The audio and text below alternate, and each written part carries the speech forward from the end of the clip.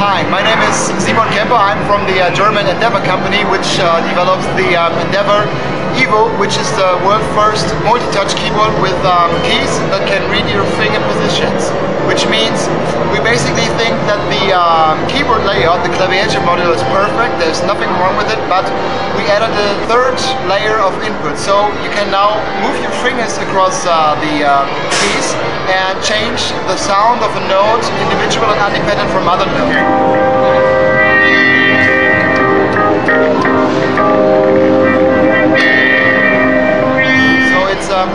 The third level of polyphonic input to a key, and next to pitch and velocity there's now the finger position on your finger, and so with moving your fingers on the key you can add some sounds, and that's also the reason for having keys that are a little bit longer and wider. This is because we think it's more of a touch keyboard than a normal keyboard with a touch function. You can make smooth transitions and so on. You need a little space to move your fingers on, and that's the reason why the keys are a little bit longer and the black keys are a little bit wider, and that's because of the special system we use. It's a capacitive touch and it needs a small space, or at least a minimum space to get this thing working. And basically the Evo is just a controller, so this means what it does is it reads your fingers, your keystrokes and your finger movements, and it sends out the data, which can be used then by sound modules, MIDI modules or whatever. So you can also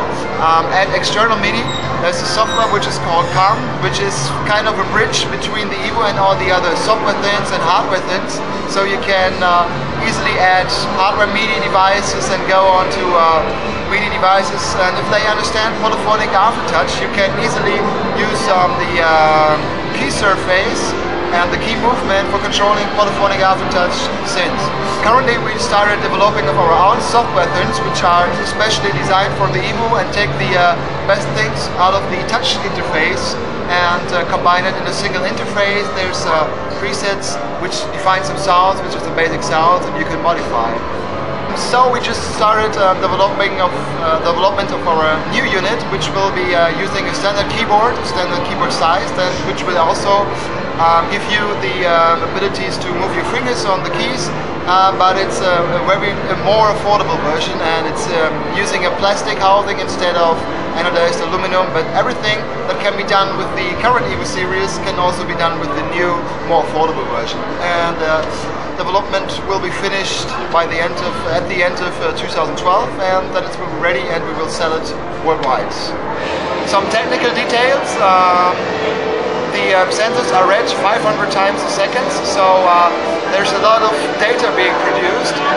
The resolution is up to 8 bits, and the velocity is read or described in 16 bits. So we have a very high resolution, very more than MIDI. And to get the data as fast as we can out of this device, we're using an Ethernet protocol, which makes it possible to send out high-res data at a high speed without any latency. So if you press a key, the latency is about 1 to 2 milliseconds, so very fast, and more faster than any other, a lot faster than any other keyboards on the market. And but this does not mean that you have to apply IP addresses or so on. What you can do is you just have to directly connect it, and there's a framework running on the system and on the software. If you start your Evo and the software, it automatically looks after the Evo. If it finds one, it automatically configures it. For more information, just go to check out our website. It's www.endeavour.de, so it's a German ending domain. And there you will find all the other informations, like more technical details and specifications, videos. We're also currently into making videos with more musicians, so that you can see what the Evo can do for you and what this means to you.